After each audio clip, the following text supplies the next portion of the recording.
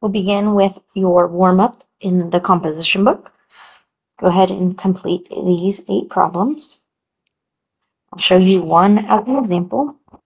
21 times 2 is 42. There is an invisible 1 down here. So 1 times 3 is 3. And then if we divide 42 by 3, that gives us 14. Another way that you could approach this problem is by dividing out. 3 goes into 3 one time, and 3 goes into 21 7 times. Then you have 7 times 2, which is 14. Not all of them are going to come out to whole numbers. Some of them will be left as fractions. You can leave them as an improper fraction if you like, or change them to a mixed number. It's really up to you. If you need time, you can pause the video here to complete this before moving on to the lesson.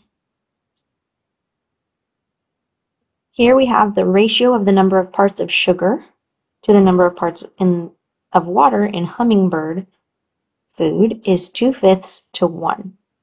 So you can see here the 2/5 and then 1 whole. So the question is, how much sugar would we need for 4 parts of water? If we were to do that, we can multiply both parts of the ratio by 4. 1 times 4 gives us those 4 parts of water.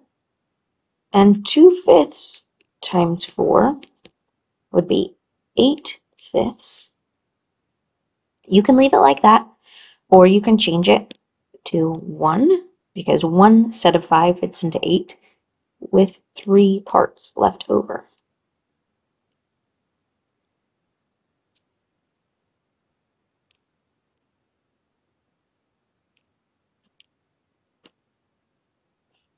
A bread recipe calls for 2 cups of whole wheat flour for every 6 cups of white flour.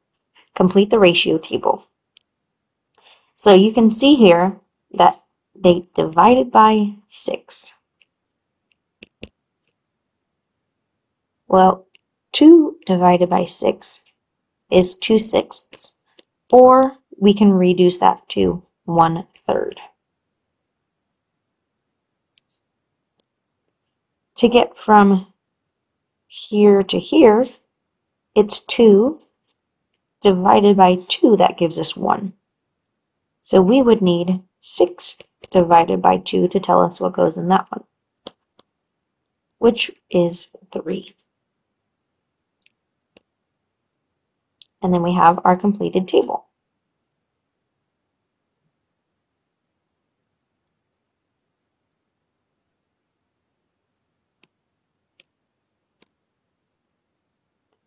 It says, complete the following statement. For every 1 cup of white flour, the recipe calls for blank cups of whole wheat flour. So for 1 cup of white, 1 cup of white, we needed 1/3 cup of whole wheat. But for every 1 cup of whole wheat, we needed 3 cups of white. How are the first 2 rows of the table similar? 3 and 1/3 are what's called reciprocals. That's a fancy way of saying it's the flipped over version. So 3/1 flips over to make 1/3. Another way that they are both similar is it shows for 1 of something.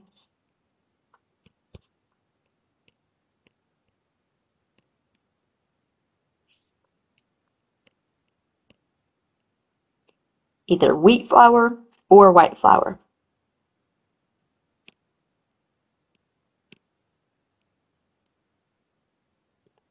How are the first 2 rows of the table different?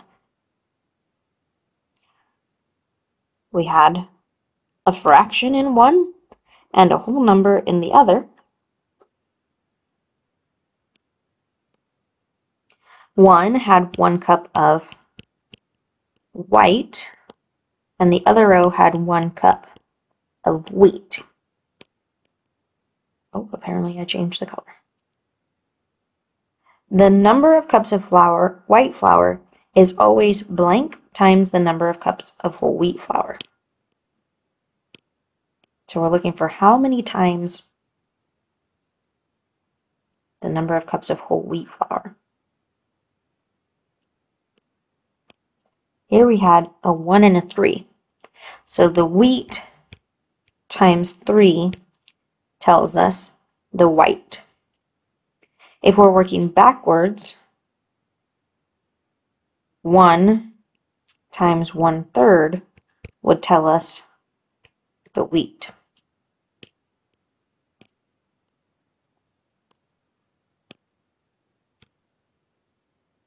The number of cups of whole wheat flour is always 1/3 times the number of cups of white flour.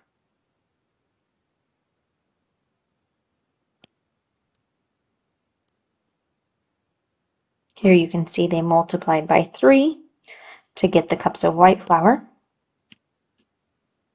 And then if we were going the opposite direction, 3 times 1/3 is 1. Number 2, the ratio table shows the number of cups of brown sugar and the number of cups of ketchup in a recipe for a homemade sauce. We are going to complete the ratio table. I see here that this is 3 divided by 3 gives me 1. So 2 divided by 3 will tell me what goes in this box, which is just 2/3. We also need to figure out the second row. I see 2 divided by 2 is 1. So 3 divided by 2 will go in this box, which is 3/2, or you can rewrite it as 1.5.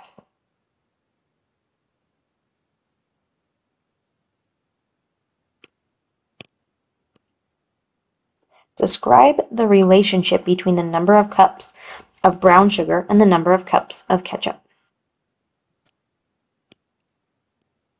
Well, there are 2/3 cup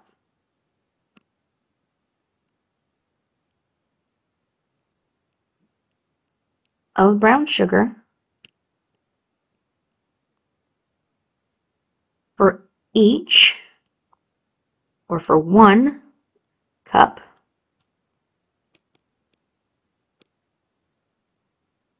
of ketchup. The number of cups of ketchup is always 3/2 times the number of cups of brown sugar. In that second row where we see 1 and 3/2, 1 times 3/2 tells us the number of cups of ketchup.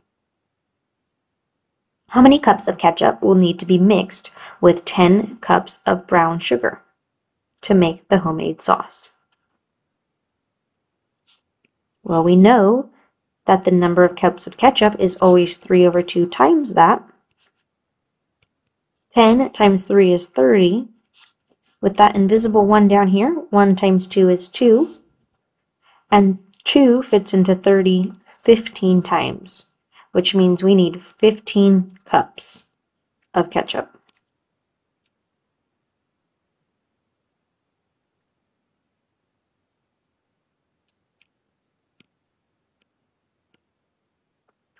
For problems 3 through 5, use the given ratio to complete the sentences. Sana uses shaving cream and glue to make slime. The ratio of the number of tablespoons of shaving cream to the number of tablespoons of glue is 2:1. So for every tablespoon of glue, she uses blank tablespoons of shaving cream. And in here we saw that for shaving cream to glue, the ratio is 2:1.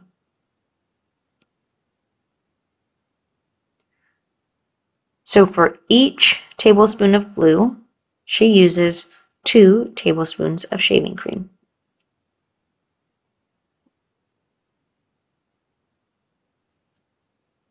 For every tablespoon of shaving cream she uses, so if we change this to 1, we would need to change this to 1/2, which means she uses half of a tablespoon of glue. Remember, we talked earlier about how the reciprocals show up, the flipped over version of those numbers.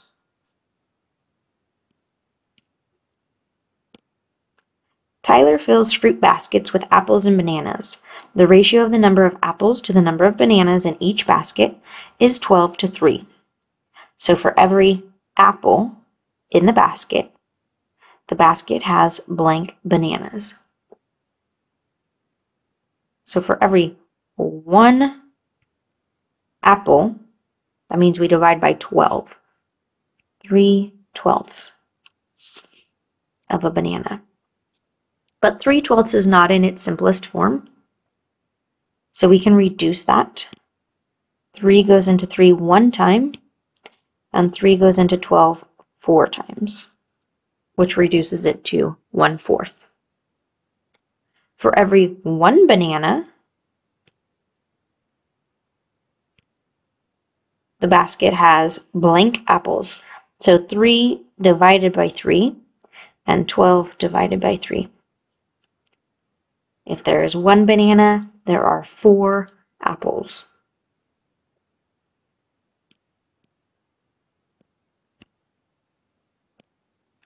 Continuing on.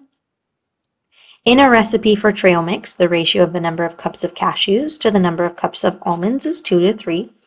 There are blank times as many almonds as cups of cashews. So to figure this out, we're going to divide that ratio.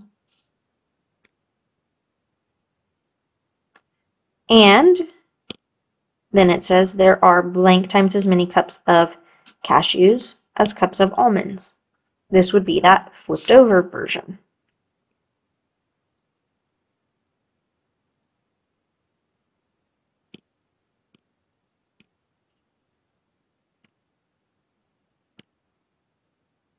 In this next part, if you are in person, we are going to do a station activity. Otherwise, I will show you an example of one of the stations on here. It says, complete as many stations as you can in the time allotted. Create a ratio table or other diagram to explain your solution to the problem at each station. So I am going to insert a table for station 1. It says, Toby uses a pancake recipe to make pancakes for his family reunion. The pancake recipe requires 2 cups of flour. So I'm going to put F here for flour. For every 10 pancakes. So I'm putting P for pancakes. So we had 2 cups of flour for 10 pancakes. Write a ratio to show the relationship between the number of cups of flour and the number of cups of pancakes. Or not the number of cups, just the number of pancakes. That ratio would be 2:10. Then complete the 2 statements. The number of pancakes is blank times the number of cups of flour. So how could I multiply the flour by something to get the amount of pancakes? Well, 2 times 5 is 10. The second statement reads, the number of cups of flour is blank times the number of cups of pancakes. So if we were going the other way, what could I multiply 10 by? That would give me 2. 10 times 1/5 gives me 2. Part C reads, if Toby makes 70 pancakes, how many cups of flour will he use? Well, that is 10 times 7. And 2 times 7 would be 14. If Toby uses 5 cups of flour, how many pancakes will he make? Well, this would be times 5 over 2. So we would multiply 10 times 5 over 2. 10 times 5 is 50, and 50 divided by 2 is 25. So he would make 25 pancakes. And the other stations continue in a similar manner with different scenarios, but we're just going to do one in this virtual lesson.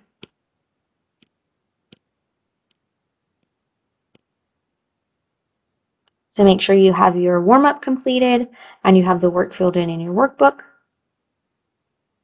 and that should do it.